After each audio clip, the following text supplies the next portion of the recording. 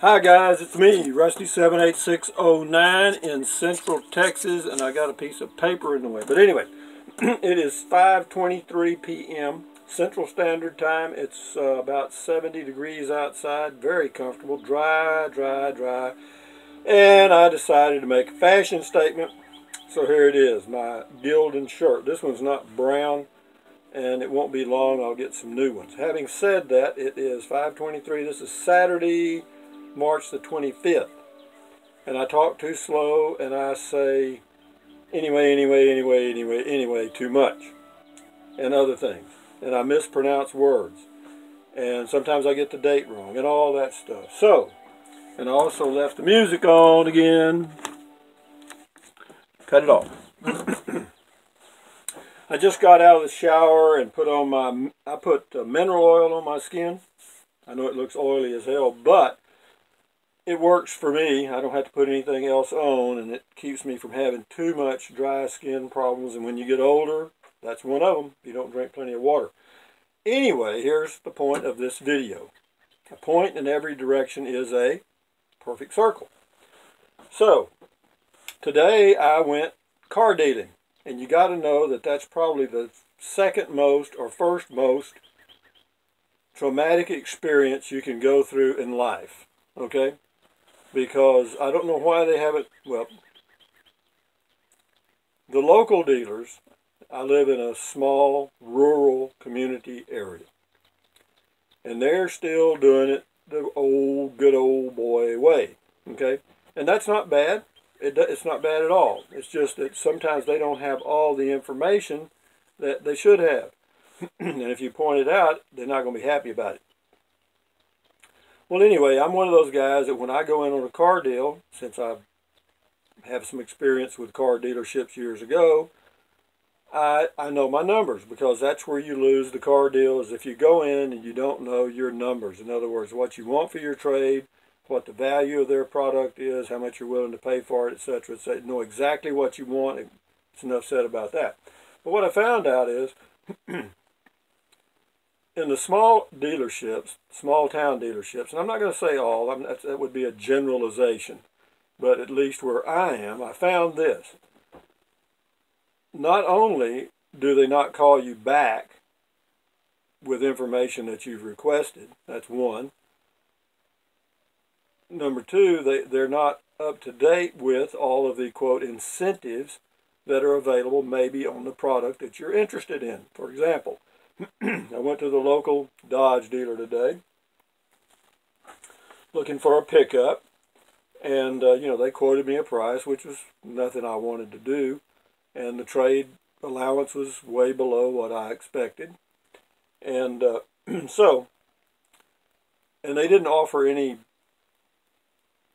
guidance as to, more discounts available, or, maybe a military discount, or blah, blah, blah, blah, blah. Because there's all kind of discounts available out there if somebody hunts for them. And they didn't. So anyway, I left there and I came home, and I thought, well, am I going to give up on the whole deal or not? And the answer is not. I decided that I would call I've done business with these people before. It's Covert. They've got every kind of car dealership you can imagine. They also have Dodge, which is what I was looking for, a Dodge pickup. But I didn't want to spend a fortune for it, because I don't have a fortune to spend.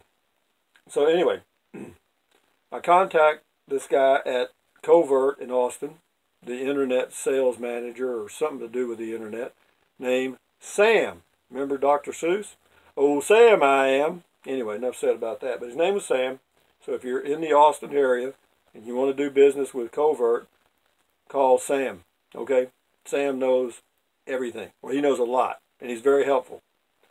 And he'll help you make the best deal, in my opinion. So anyway, we talked on the phone, and we found a unit in there on their lot, which was not, well, it looked like it was the right unit, but it turns out later I wanted a short bed, a 6-foot bed, and this one had an 8-foot bed, and I'm not going to be towing anything anyway, or if I do tow something, it'll be very light, and so you don't need the long bed. And besides that, it makes it hard to turn, because the turning radius on a long bed pickup can take up 7 blocks. Okay. But on a short bed, it's not too bad. It's not great, but it's not too bad. So anyway, we looked at the numbers, and he brought up two $2,500 worth of discounts that nobody ever mentioned here locally. Nobody. Okay, and I won't tell you what they were, but they're available for me. And so that saved me $2,500 and maybe more. There's some other stuff that he's looking for, and if he can find it, we'll apply it to the deal. And anyway, they didn't have a vehicle on their lot or pickup that would fit my needs, but they did find one. And they're going to have it for me next week. And I'll go look at it, and if it is it's everything I want, then I will buy the vehicle. And that's the end of that. The point of the video is to point out that I know that there are a number of you that have been into car dealerships and had unusual or difficult experiences, so to speak. In other words, it's not easy to deal with the salesman because they start the game where the salesman goes to the sales manager and then comes back to you and then goes back to the sales manager, and then finally the sales manager comes out and sits down with you, and then maybe the F&I guy, the finance and insurance guy, comes out and does some more crap, and it's all moving numbers. And when they start that shell game of moving numbers around and crap, you get confused. Okay, so write down your numbers before you go in, okay, on a sheet of paper, and have them in your little hand, because they'll do a shell game on you, and when you come out of there, you will have bought a car for about $5,000 more than it should have been, or more. In your trade, they would have stole it right out from under your feet, and you never felt the pain. So having said that, just wanted to put you on notice that I am moving in the direction of getting a pickup. Why? Well, number one, I just want one. Do I need one? No. How about that? Is my Prius a good car? Great, one of the greatest vehicles I've ever owned. Why am I getting rid of it then? Actually, one of the minor reasons is it's a little low to the ground for me now. When I get out, I have to do the old folks groan, like and that it takes a little practice to get that groan down just right. But if you start when you're age 60, by the time you're age 71, you'll have it down perfect. Every time you get up, you'll groan. George Burns does a little skit on that.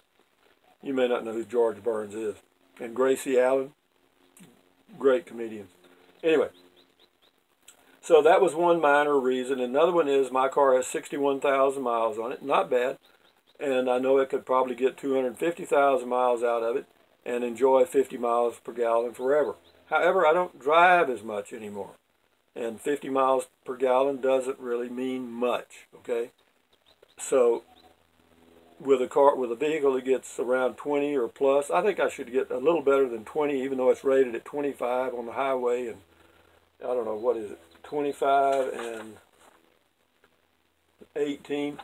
So, I feel like I should get a comfortable over 20, and if I can do that at 1,000 miles a month at $2 a gallon, it'll cost me 10 cents a mile, so that's $100 a month. That'll increase my expense about $50, and I'm willing to do that. And I just want a pickup. Do I need to haul anything? No. Just wanted a pickup, and I like the way it drives. I like the visibility of the vehicle. It's better than the Prius, and so anyway, and I'm getting older, so my window of opportunity to do things and do things that I want to do is closing, like coming down. So if there's anything you want to do, better do it. I've often said that. And also there was in the Shawshank Redemption, the movie, if you remember the part where the guy says, get busy living or get busy dying. I'm getting busy living. Thumbs up. Carpe diem. Diem? Diem is the Lithuanian word for diem. Carpe diem.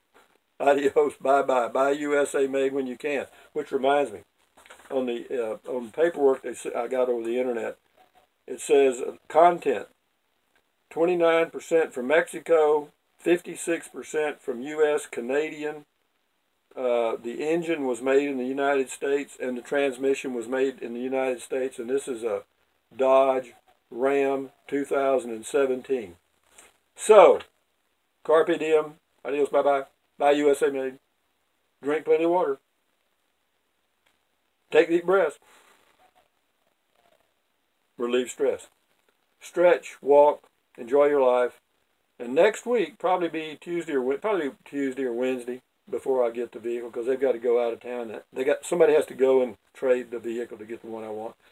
And so I'll have maybe a new Dodge Ram pickup, and I'll do a video of it and show you what it looks like. Enjoy your weekend, guys. Adios. Bye-bye.